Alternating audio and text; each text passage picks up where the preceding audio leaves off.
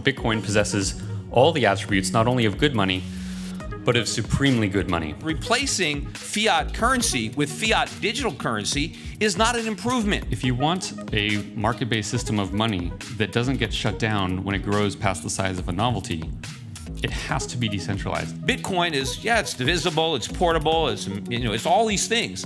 But apart from the fact that it can be utilized in transaction, it's nothing. Nothing has intrinsic value.